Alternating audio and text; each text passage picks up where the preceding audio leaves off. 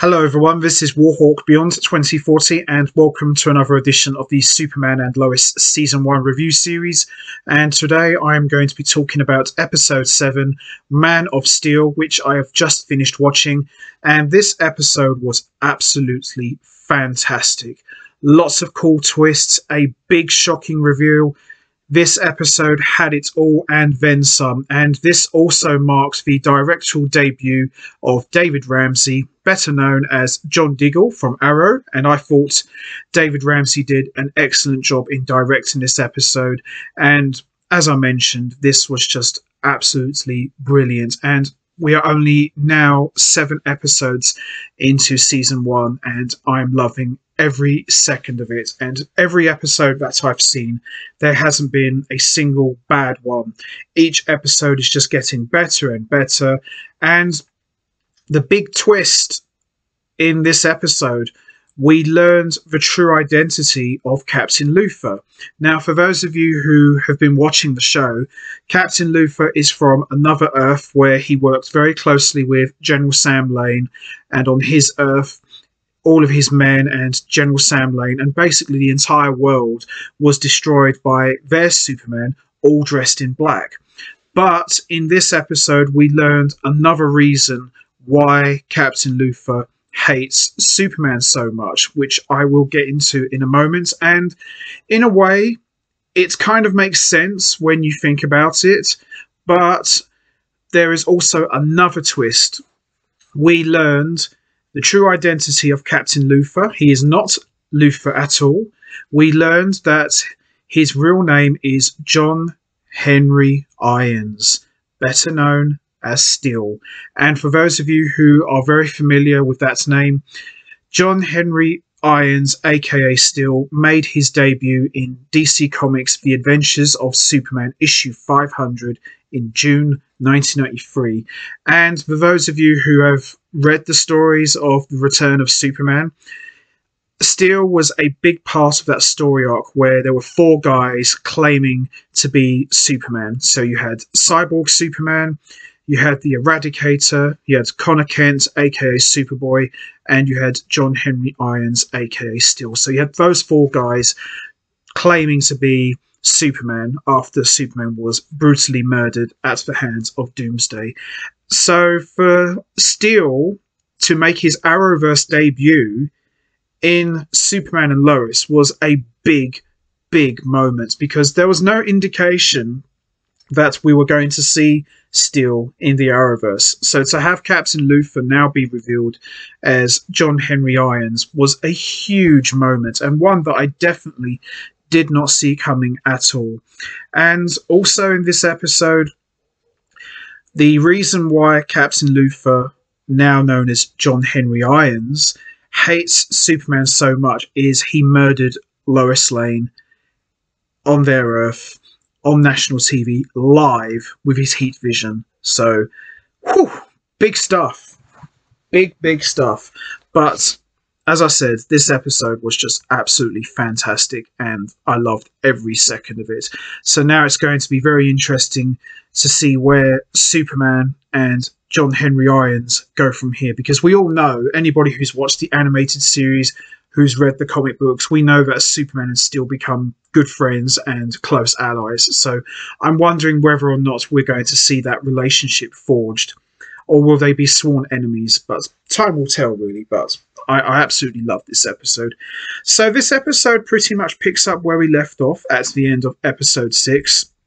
We saw Jordan collapse and have terrible headaches, and we see Clark just carry his son and just speed off to the fortress. And this pretty much picks up where we left off. And we now learn that Morgan Edge has put together this leadership program where he's recruiting people for a quote-unquote job, but it actually turns out to be that he's using them as test subjects through this Kryptonite X and trying to give these people superpowers. So lots of big twists, lots of big moments, shocking reveals. This episode had it all, and for me, this was one of the best episodes of the show so far. I mean, I've enjoyed every single one, but I think this one, I would put this episode high up there with the first one, the season premiere, the pilots. It's just absolutely fantastic. So, with that all said, let's get right into it. Let's talk about episode 7, Man of Steel. So we see Superman arrives at the fortress cradling Jordan, and the Jor-El hologram confirms that the issue is Jordan's super hearing is now kicking in. The hologram explains that there is no magic fix, although it will take a lot of practice and he may suffer some pain and discomfort until he's learned to master his hearing better. We then see at the back of the Kent's farm, Jordan is sitting in front of the fire listening to noise-cancelling headphones. Clark says that he will help Jordan, but that the boys need to get to bed, and then consoles a very frustrated Lois, who is still in the dark about this mysterious stranger. At the Cushing house, Lana calls Lois to ask what she should do for watching out for Edge, and asks whether there's a way to know that someone has superpowers.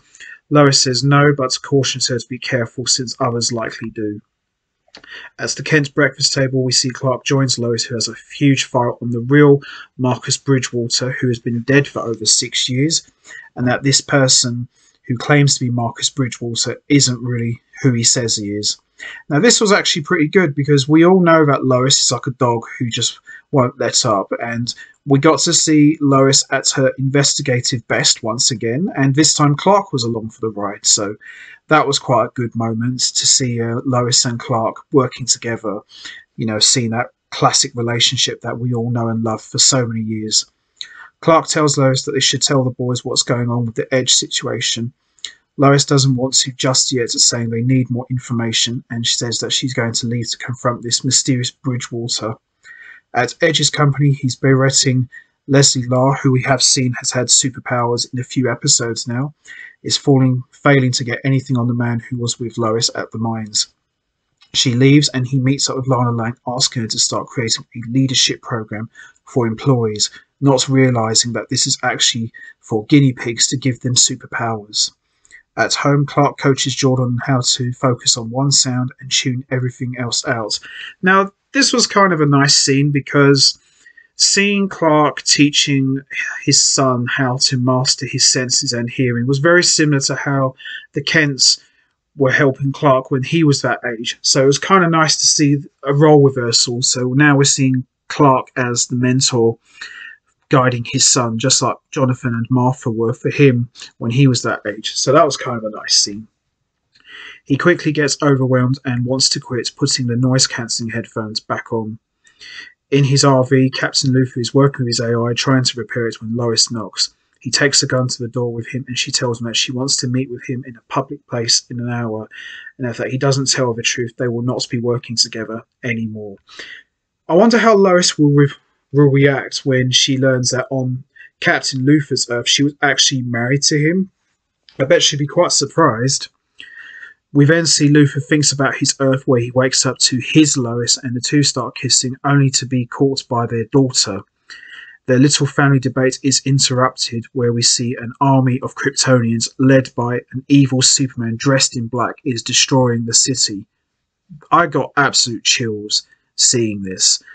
Seeing evil Superman dressed in black leading an army of Kryptonians, it just brought back good memories of the comic books where Superman went rogue and just basically just tried to take over the world. And even the Superman, the animated series where he was working with Darkseid, just seeing all those evil Superman stories flash back towards me was just unbelievable. And I love those stories, and seeing that in a flashback was just cool. With Clark gone, Jordan again tries to focus on his hearing, this time on Sarah Cushing. He tunes in on the second half of the conversation between Sarah and Jonathan. While the actual conversation is innocent enough, the small snippets Jordan hears makes it sound like Jonathan is actually trying on with Sarah. Oh boy. Jonathan, meanwhile, isn't happy about having to constantly make excuses for his brother Jordan, or about the fact that Sarah immediately jumps on the Jordan conspiracy's theories rather than just asking about his broken cast. Lois goes into the dinner with Captain Luther, where he's reluctant to give her any information, while Clark heads to the RV to look for evidence. He is greeted at the door by the AI, who addresses him as Captain Luther, which obviously sets off huge alarm bells. Lois gets a phone call from Chrissy, tipping her off that Edge is about to send out a small shipment of kryptonite. Luther tells her that he needs to talk to Superman urgently, but she tells him not until she knows who he really is. At the RV, the AI shows Captain Luther a photo of Clark trespassing, but Luther isn't interested. He's more interested in a satellite surveillance showing activity at the mines. At the Edge office, one of Lana's old friends from Smallville comes in to apply for the Young Executive Program. She is reluctant since she knows Edge is actually dangerous, but tells her friend she will try to help. And Edge catches a glimpse of the exchange. In the car, Clark and Lois speculate whether the stranger could be related to Lex Luthor.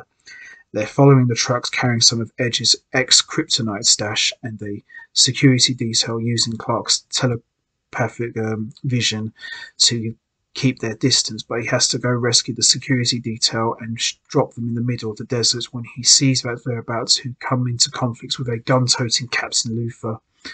They immediately call out to Leslie Lar, whose idea it was to try it and send out Kryptonite X to see who would draw it out. Lois and Clark confront Captain Luther, who steals a lead-lined case of Kryptonite X. At school, Jonathan meets a pretty girl and awkwardly flirts with her a bit. Sarah reassures him that she's out of his league. Back on the road, Captain Luther tells Lois that he needs her to introduce him to Superman because it's the only way to stop this.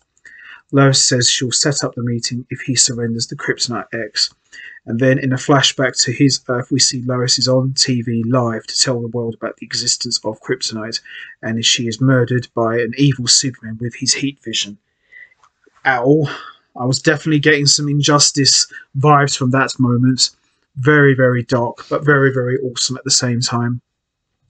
Outside the Smallville Gazette, Lois asks Clark to bring the box from the Kryptonite X to the Department of Defense to get fingerprinted, and leaves to connect with Chrissy.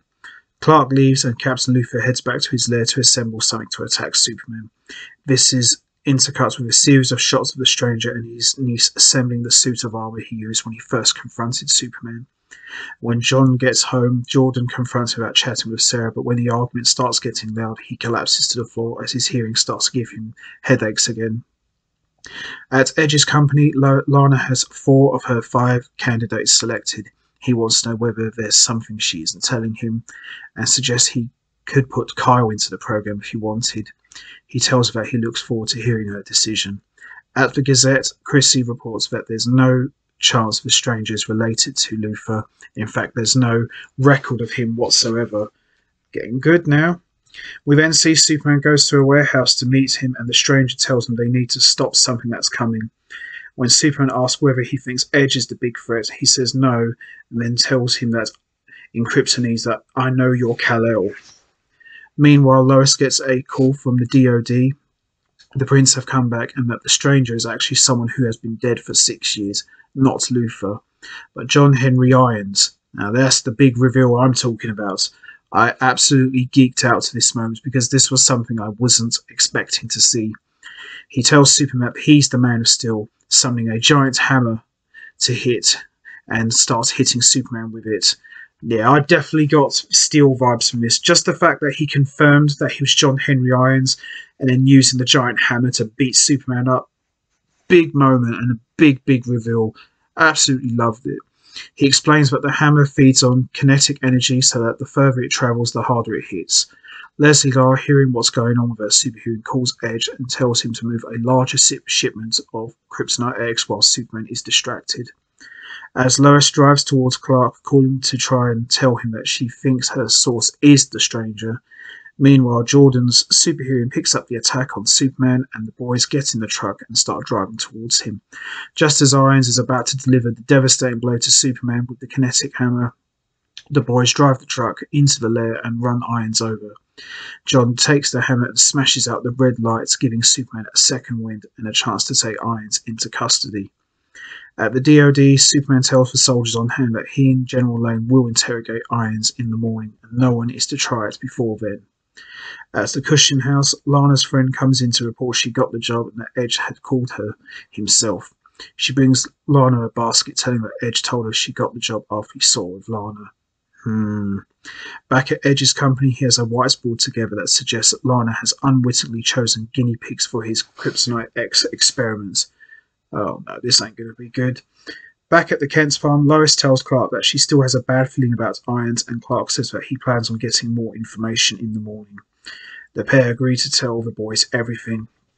In one final flashback to John Henry's Earth, John and Lois's daughter Natasha is worried that the suit isn't ready, but John says they know where Superman is, and this is his one chance to end it all. He tells her that he's going to go out there and find Superman and kill him, and then he'll be right back. The two share a tearful hug, and Nat puts one of her hair ties around his wrist. He promises her that one more time that he'll be right back and leaves their basement for what seems likely to be the last time that he would ever see his daughter. And then we cut back to see John Henry Irons on our Earth, sitting in his cell, stroking their hair tie, and tearfully looks at it as we slowly end this episode. And that pretty much wraps up episode 7 and my review. Overall, absolutely loved this episode, and as I mentioned at the beginning, David Ramsey did an excellent job directing this episode. And quite frankly, I like to see him direct some more episodes. He did an excellent job. And the big reveal that Captain Luthor is really John Henry Irons, aka Steel, was the best twist I've seen in an Arrowverse show in a long time. And it was something I didn't see coming. I just absolutely loved it. And I'm really looking forward to seeing episode 8 and what's going to happen next. And so far, as I've mentioned time and time again, Superman and Lois so far for me has been the best show in the Arrowverse, and it's just getting better. And we're only 7 episodes into the show already. Can't wait for the next one. So that's going to be it from me. I'm going to wrap this up now. What did you think of episode 7? Did you enjoy it? What do you think of David Ramsey's directorial debut? Do you think he did a good job? Would you like to see him direct some more episodes for the show? What did you think of the big twist and reveal that Captain Luthor is really John Henry Irons, aka Steel? Did you think that was a good twist? Did you see that coming? Or did you not see that coming at all? And also, what about Superman killing Lois on Irons' Earth? Did you see that coming? Do you think that was a big shocking moment? And also, what about these guinea pigs that Morgan Edge is putting together? Do you think he'll be successful in creating his own army? And if so, what are his end games and what's his plans? You know what to do, guys. Hit the like button, hit the subscribe button, leave your thoughts and comments down below, and I will see all of you next time for another edition of the Superman and Lois Season 1 review series, where I'll be talking about episode 8, which I am very much looking forward to talking about, and I can't wait to see it and talk about it. So until next time, take care everybody, and stay safe, and once again, thanks for listening.